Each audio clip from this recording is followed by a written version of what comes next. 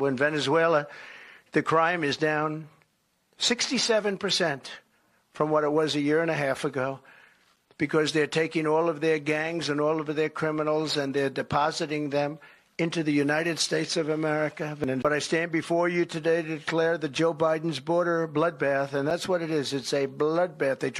A murder on Grand Rapids southwest side yesterday. Armed and dangerous. This is the parking lot where police responded yesterday to gunfire reports, and it is where they found 22-year-old Leah Gomez, who was pronounced dead right here at the scene. A mom to a nearly 2-year-old daughter with special needs. Sledgehammer smashing through the jewelry cases. That's what it is. It's a bloodbath. Great Lakes Crossing and Oakland Mall in Troy were hit by this crew, linked back to his cell from Chile in South America.